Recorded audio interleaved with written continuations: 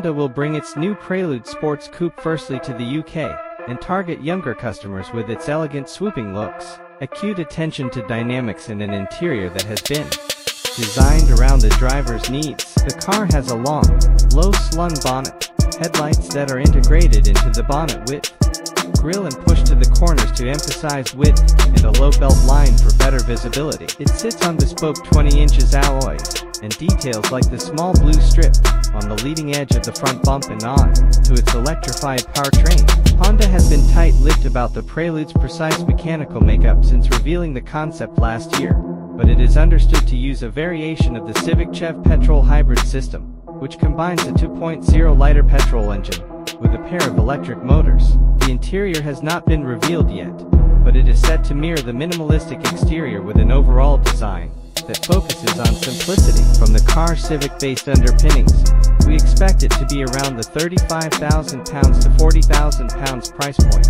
when it arrives in Europe in 2025.